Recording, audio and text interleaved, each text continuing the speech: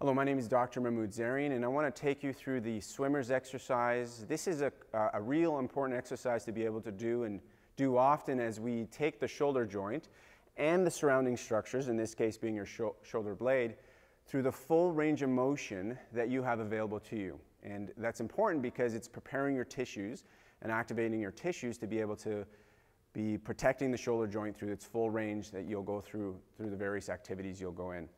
So how you'll do this exercise is you're going to lie face down, and I'll show you this in a moment, lying face down, and both your arms are going to be elevated over your head.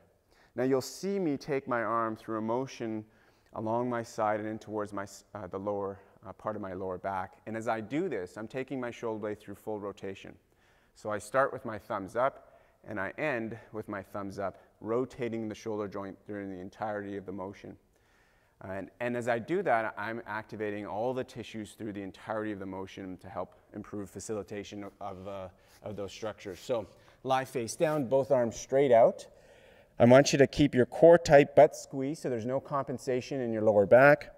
You're going to lift both your arms up as high as you can and start to move to the side. Now I turn my palms down. I'm still trying to lift up as high as I can. As soon as I clear my shoulders, I turn my palms up, and I'm still lifting as high as I can. Then I bend my elbows, bring my hand towards my small of my back, and relax. Lift my elbow, lift my hand, lifting as high as possible, then starting to rotate back to my side, turning my palms down, going overhead, turning my thumbs up and down.